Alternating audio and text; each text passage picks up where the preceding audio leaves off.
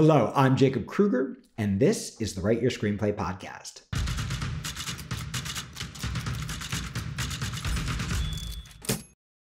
Let's talk about TV Bibles.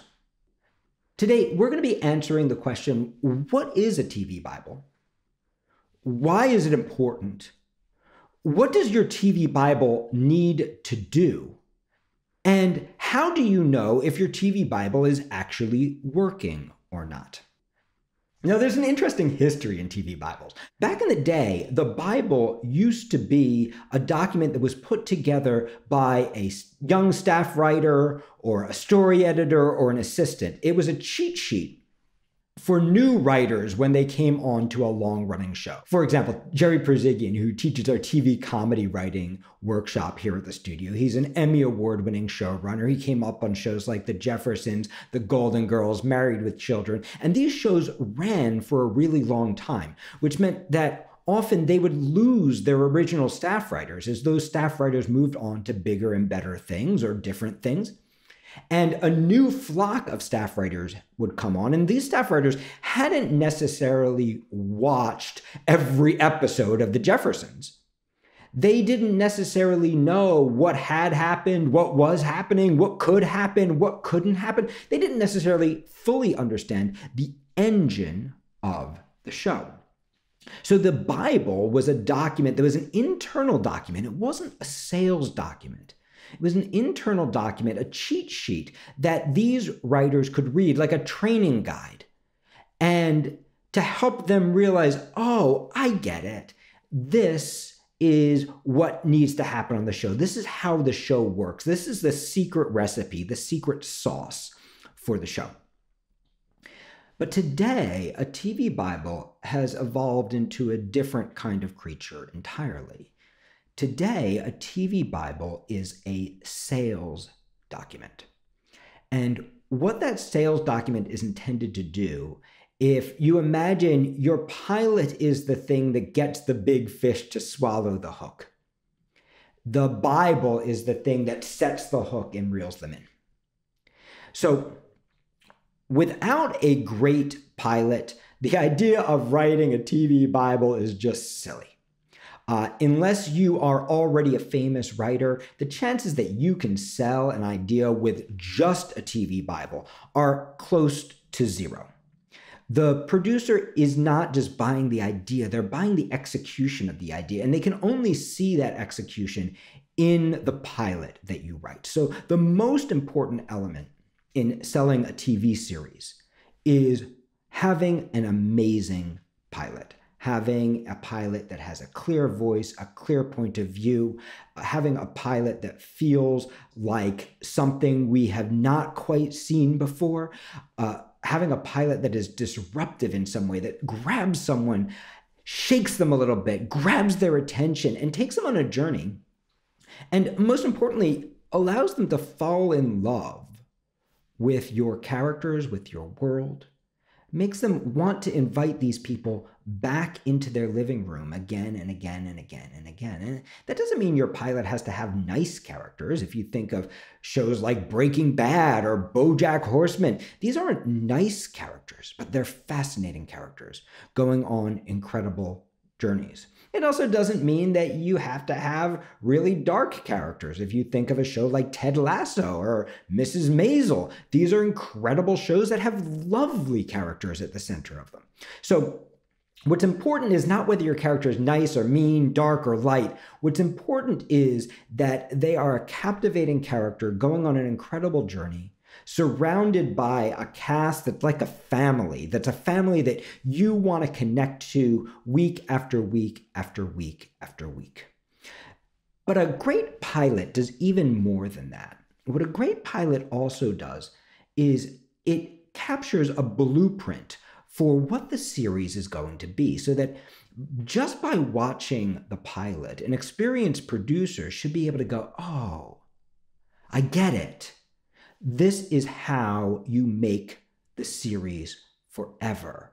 This is how you make the series work. This is what I have to brainstorm or imagine to generate this series for 5 seasons, for 10 seasons, for as long as I want to run it. I can keep on generating ideas in the same way, in the same format, and this thing can run forever. So a pilot is this incredible thing that's at once doing all the work of a feature film, right? Taking a character on an incredible journey that changes them forever, launching them into a world, captivating an audience and taking them along for the ride with them.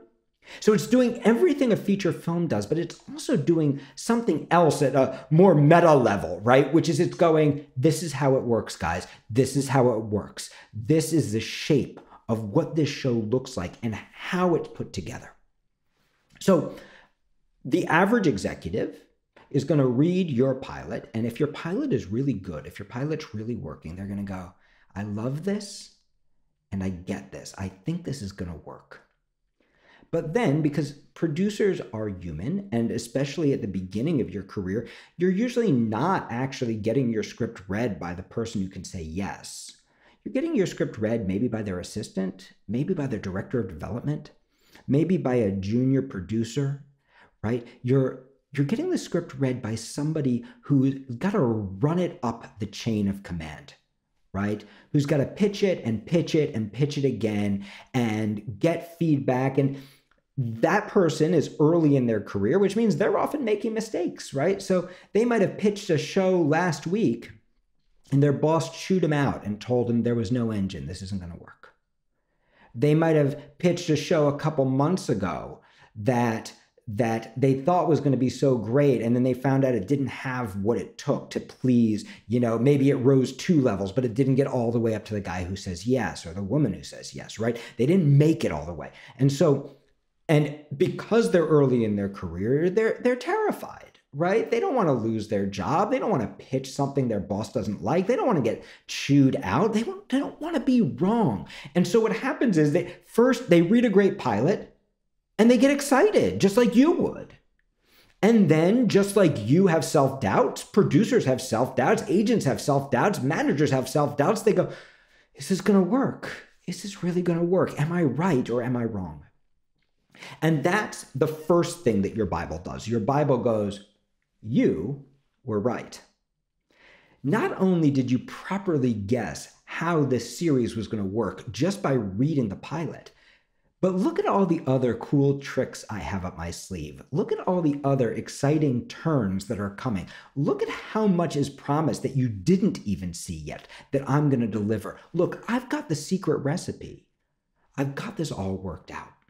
So in your first level, your Bible just says in a nice, short, sweet document, yo, dude, I got this. I understand it. I've already figured all this out. You don't have to do it.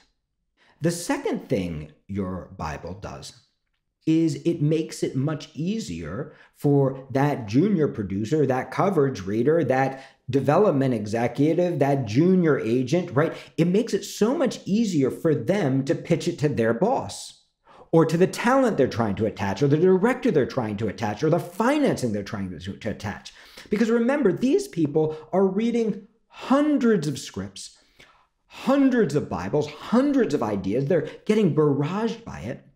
And it might be 2 weeks before they actually get to go pitch your pilot to their boss, which means they're probably not going to read your pilot again. They probably don't have time to. And they've probably already forgotten a lot about your pilot as they have gotten themselves ready, reading a bunch of other things that they need to pitch. And now they've got to go pitch this thing that's kind of vague. The other thing is, we assume that everyone who's a producer or an agent or a manager must be incredible at sales, but this is actually not true. Especially early in their careers, many aspiring, emerging producers, agents, managers, they're still learning the ropes. They're still learning how to pitch.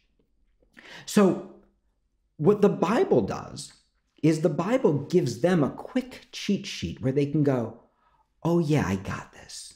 That's right. Oh yeah, that's how you pitch it. Oh yeah, that's how I talk about that. For this reason, you want to make sure your Bible is short. I always feel sad for writers who write really long Bibles because the longer the Bible is, the harder it is to write, the more the person can potentially object to, but also the less helpful it is. Because a nice, short, sweet Bible, 2 pages, 4 pages, right? A nice, short, sweet Bible allows a newer producer to quickly read, remember, oh yeah, that's what it is. Oh yeah, that's how I pitch it. They can read it in a couple minutes before their meeting and go totally nail it when they pitch their boss. The third thing a Bible does is it gives your young executive that you've just pitched a document that they can pass up to their boss. That boss can pass up to their boss and up to their boss until you finally get the person big enough to actually greenlight the project. So you're basically giving people a cheat sheet. Number one, yes, you were right. This pilot's as good as you think. Number two, this is how it works. And guess what? It was even cooler than you expected. And number three, you don't have to reread it and formulate your own pitch. This is a cheat sheet to pitch my script to literally anybody you want, because I've distilled everything that's awesome about my series, the way the engine works, the way the structure works, the secret sauce, the formula, the way the characters connect to each other. I've put all of that, distilled all of that into a short, sweet, powerful document. The next thing that a Bible does is, if you're going to create a pitch deck, the Bible is basically your cheat sheet for a pitch deck, right? It's the concepts that you want to develop as you are building your pitch deck. Now, your pitch deck should have far fewer words than your Bible. Your pitch deck is designed to create a feeling of images. What does it look like? What does it feel like? What's the mise en scène, right? Who are the actors I might cast in these roles? But what the Bible does, it gives you the structural elements that you're going to use to cultivate your pitch deck. Pitch decks are about bullets, not about paragraphs, right? So a pitch deck in a way is an even more distilled version of your Bible. And what those bullets do, by keeping it really simple, here's one idea per slide. What it does is it gives you the freedom to pitch your script, but to be flexible as you pitch, so that your listener isn't reading your pitch while you move your mouth, so that rather they are seeing something cool that sticks in their mind, and then they're hearing you. And because you haven't locked yourself into text, you can be flexible. If they look bored by the lover in your script, you can move past the lover and get to the mother, right? If they're fascinated by the lover, you can drill deeply in and talk about all the complexities of that relationship. So the beauty of having a Bible is it kind of reminds you, this is what it's about. This is how I talk about it. This is how I put it together. The final value of a Bible, the final thing that's amazing about a Bible, is a Bible helps you rewrite your pilot. Because invariably what happens when you've written your pilot and you start to sit down to write your Bible, you are going to realize, holy crap, a lot of these ideas are not in the pilot yet. Like, as I start to make my Bible better, I might realize this character, who I thought was just a throwaway, is actually going to play a major role in this piece. But she's barely in the pilot. I might need to do a rewrite. Or you might start to realize, as you start to develop the Bible and start to think about what the seasons of your show look like. Wow, this idea that looks so good in the pilot, it's going to run out of steam after a while. Like, I can't generate enough episode ideas before it starts to get boring or redundant. And you realize you need to give it a twist. And that might make you realize, wow, I need to go back and rewrite the pilot to set the seeds of that. Because remember, your pilot is the blueprint for everything. As you're writing your Bible, you might realize that, wow, my comedy starts to turn into a dramedy as I build these characters. Wow, maybe I need some tonal differences. So, for example, if you think about Ted Lasso, one of the great pilots of recent times, right? The first 3/4 of the Ted Lasso pilot is just pure, silly fun. But then we get to the very end, we get that beautiful call to his wife. And suddenly this character who was just a clown, Roy Kent calls him Ronald McDonald, right? This character who was just a clown suddenly becomes humanized. and we start to feel his pain in a way that surprises us. So you might realize, oh, wow, I actually want to get into some deeper stuff. And you realize, well, I need to create that scene like Ted Lasso did. That makes me go, oh, I felt something. So you might realize, wow, okay, I need to create that feeling in the pilot so that that becomes part of the blueprint. And if you think about Ted Lasso, that's what they do with all the characters. All the characters start out cartoonish, and then they get humanized as the show develops. Each episode is loaded with laughs and fun, but each episode finds a way to kind of pull your heartstrings a little bit. What they're doing is they're actually replicating the formula of that pilot again and again and again, episode after episode after episode, so that every episode of the show feels both the same and also different. So what actually happens is the pilot and the Bible become two different sides of the same coin. They start to have a dialogue between each other where changes you make as you edit your pilot start to have an effect on your Bible, and changes you make as you edit your Bible start to have an effect on your pilot, so that the two documents start to speak to each other, complete each other, carry each other forward. And this becomes the core of your sales pitch when you are delivering a script, both the verbal pitch and the pitch that you actually deliver to a producer. A really strong pilot that goes, yo, this is what the story is. And then a Bible that goes with it that goes, and here's how it works. And yes, you were right. This is as cool as you thought.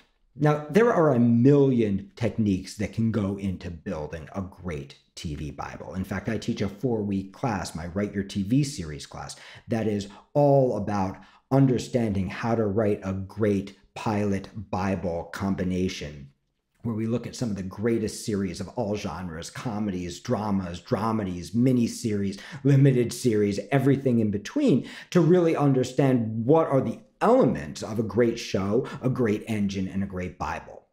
So we can't get into all of that in one podcast, but I do want to give you the most important element of a Bible.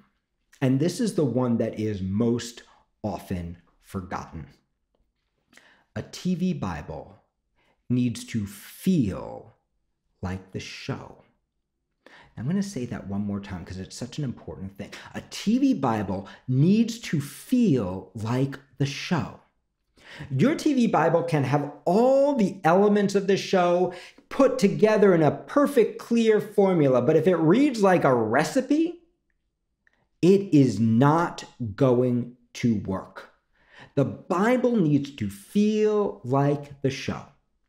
If the show is funny, the Bible needs to make us laugh. If the show is dark, the Bible needs to disturb us. If the show is complicated, the Bible needs to be complicated. If the show is twisted, the Bible needs to be twisted. It needs to feel like the show. It needs to capture the tone of the show. And of course, it also has to capture the elements of the show and how they're put together. But remember, the Bible is no longer a cheat sheet for existing writers. The Bible is now a document you use to sell your script. And buying a screenplay is not a purely rational decision. Yes, you have to deliver the thing the producer is rationally looking for, or you're screwed, right? You have to deliver a show that's got legs, or the producer's going to go, well, it's a great idea, but how do I make it work? You've got to deliver the practical, but it's not because of the practical that someone buys a show. Think about how much money it takes to build a show. Think about how many years of work it's going to take this producer to deliver this show. Think about, if it's successful, how many years the producer is going to be working on this show, giving their life to this show. And you start to realize that buying a show, just like buying a screenplay, just like buying any piece of art, is not a purely intellectual decision. It's an emotional one. It's a decision that comes from feeling. It's a decision that comes from, I need to have this. And that is why both the pilot and the Bible need to feel not just like this episode, but like the whole show. The feelings of the show must be contained in the Bible, and they must be contained in the pilot, and together they need to feel like a part of a whole, so that when a producer reads it, they get that feeling again. They go, oh yeah, that's why I wanted it. That's why I needed it. So check out my classes if you want to learn more about the technical aspects of the Bible. But in the meantime, ask yourself this question. Does my pilot feel like the whole show or just like the pilot? If it doesn't, it needs a revision. Does my Bible feel like the whole show? Or does it feel more like a technical document? If it doesn't, it needs a revision. So happy writing, enjoy your Bibles, and if you are enjoying this podcast, then remember to check out Jacob Kruger Studio.